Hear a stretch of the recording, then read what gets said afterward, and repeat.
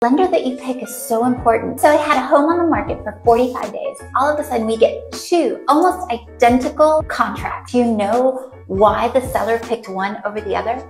Believe it or not, it had to do with the lender. One lender I called because as a listing agent, I always make sure that, one, it's a real pre-approval. Two, they really have all their documentation in, their W-2s, their taxes, all that kind of stuff. There's different kinds of pre-approvals, so I make sure it's a good one. So when I called, one never called back. The other one not only called me back immediately, but they reassured me that they had all their W-2s, their pay stubs, all of their information was in.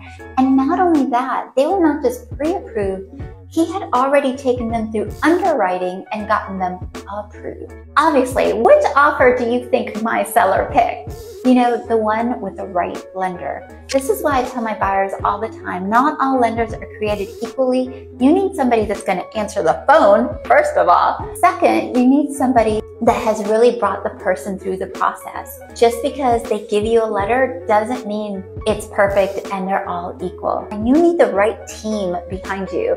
And I have that team. I have lenders that you can talk to. So if you know someone that's looking, share this video with them. If you're looking, give me a call, text me, and let's get you with the right team. Sierra Huddleston, Boss High Realty.